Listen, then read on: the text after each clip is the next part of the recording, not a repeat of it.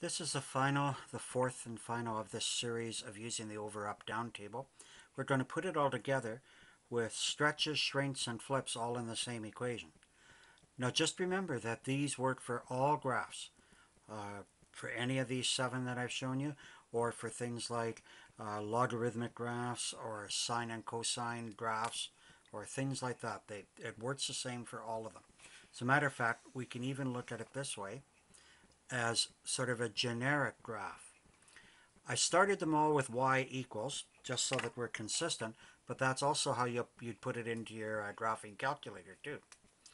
And so it could start with a plus or minus, it could have a number in front of the function, and it could have a number added or subtracted after the function.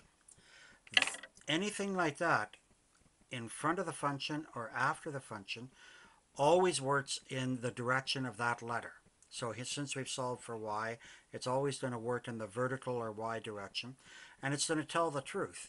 So if this says I'm going to go up 3, it will go up 3. If this says I'm going to stretch by a power of 5, it will stretch by a power of 5. Now, in with the x, you have to make sure that you factor out any number that's in front of the x, like I've done here. Everything lies.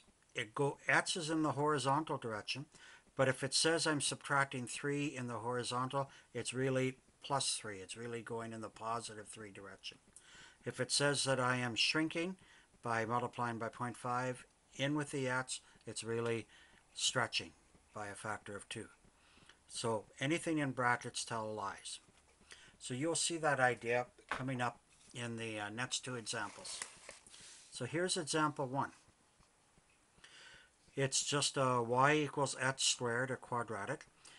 It's being stretched by a factor of 2 in the y direction, and it's being slid minus 3 and minus 4.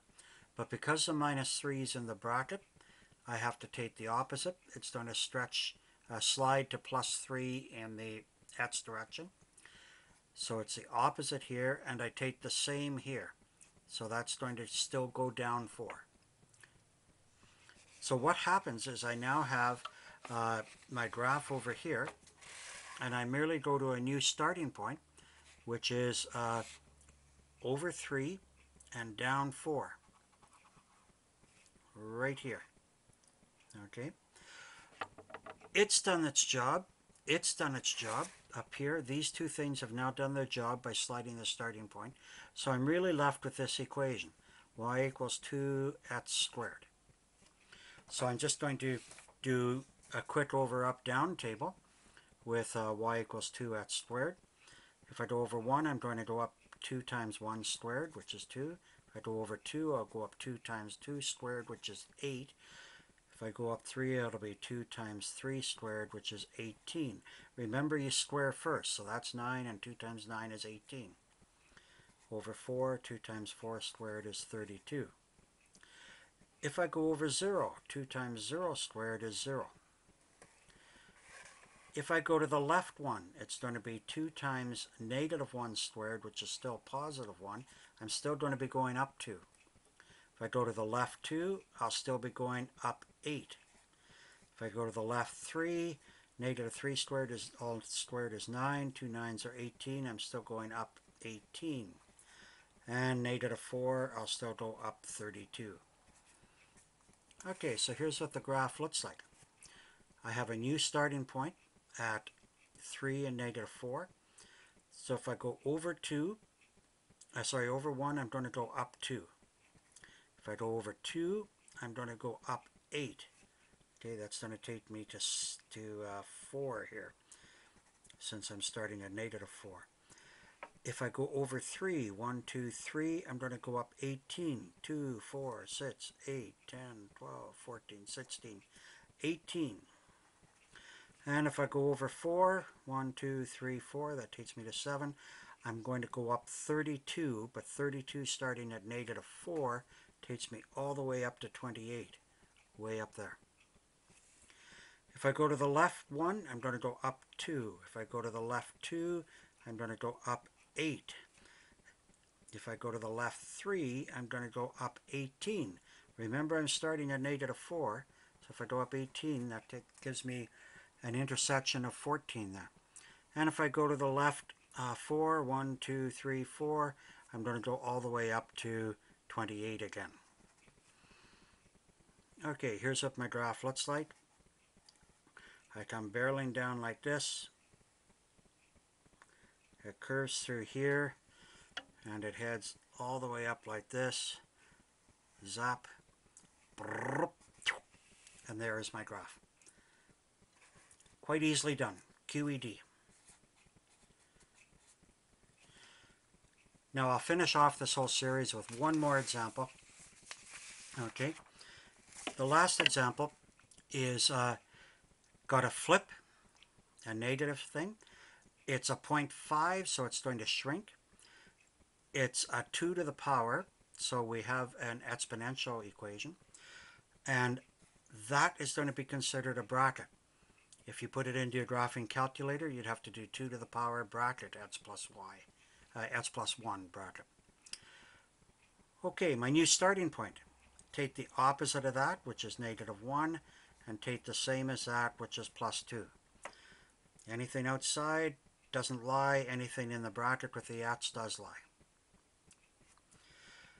Okay, now that the plus 1 and plus 2 have done the job, I'm left with just this equation, a negative 0.5 times 2 to the power x equation.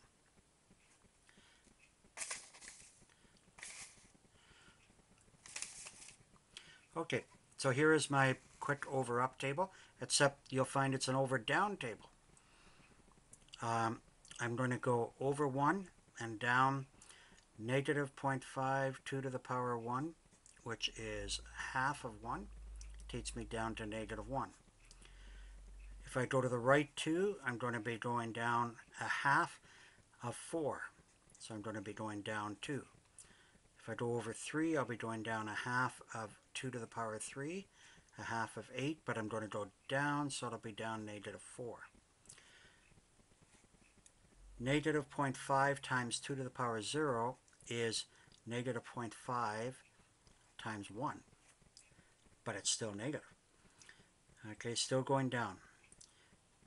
Here it's going to be a half of a half, which is a quarter, but it's a negative times a positive, so I'm going down a quarter. Here it's going to be a half of a quarter, so it's an eighth, but I'm going down an eighth, and a half of an eighth, and that takes me down to a 16th, etc. Okay, so when I'm going to the left, I'm going to be going down just a little bit. Okay, let's put in our starting point of negative 1 and plus 2. Okay, so everything is going to start from here. So this is my asymptote. Boom, boom, boom, boom. This green dashed line is going to be my asymptote, and you'll see how that works in a few seconds. Okay, at the starting point, go over 1, go down 1. Go over 2, 1, 2, go down 2. Go over 3, 1, 2, 3, go down 4. Go over 4, I'm going to go 1, 2, 3, 4. I'm going to go down 8. It's going to now start to go down faster. 2, 4, 6, 8. Okay. If I go over 0, it's going to go down a half. If I go to the left 1, it's going to go down a quarter. To the left 2, it'll go down an eighth. To the left 3, it'll go down a 16th, and so on. So what your graph ends up looking like is it's a flipped over exponential graph with a new starting point. And this becomes what we call an asymptote. It gets closer and closer and closer to that green line, but never touch. So when I started dating, my mother said, have an asymptotic relationship. Get close, but don't touch. So there we are. That's the last of the series. I hope you've enjoyed it.